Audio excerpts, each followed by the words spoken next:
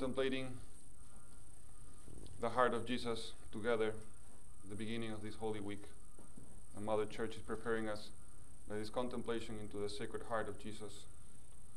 It's a human heart, divine and human, both, but with human affections, emotions. That's why he says, Jesus was deeply troubled. All this conversation that we have just heard comes from the heart, the Sacred Heart of Jesus, that is deeply disturbed, deeply troubled, very, very sad. That's something that we have to realize. He's very sad. Why? Because of betrayal, because of our own self-destruction, self-isolation from Him. Going away from the vine. Without me you can do nothing. That is the source of His sadness. Our infidelity, our betrayal. Why is it so powerful? Why can we make God so sad and we are not being faithful to a pact, to a covenant that maybe we didn't ask to get into? Like, I didn't ask to be part of this friendship. I didn't ask to have to commit to this pact, right? But then there comes the mystery.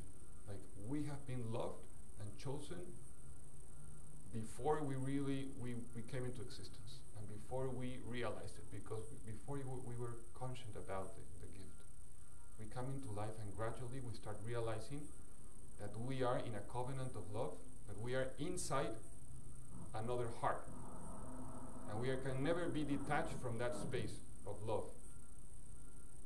That is the mystery of our faith. We are right now becoming more and more aware that we are not alone, that whatever we do with ourselves, with our freedom, affects, impacts deeply the heart of God, the heart of Jesus. And we see that in Jesus Christ. How much can we affect Him? But at the same time, we should not stay only in that, but how much can we make Him happy? Can we console Him? That's so powerful. If we remain in His friendship.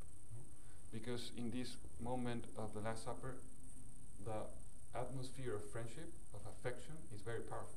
They are like the beloved Son is the one who is communicating, and He is lying and resting in the chest of Jesus.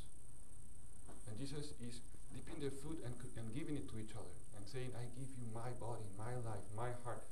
So we have to breathe in that atmosphere of friendship from Jesus.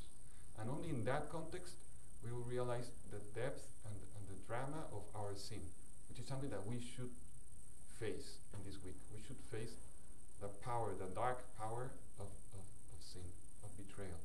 Both the richness of the friendship and the drama of sin. Just one last thing. When Judas left the place, the upper room, says the enemy got in. Because Jesus explicitly revealed that you were the one who's going to betray me, and instead of Judas repenting in that moment and saying, like, in the face of light, of evidence, changing his heart, he got angry.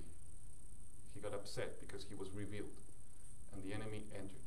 That's an interpretation I heard from a theologian.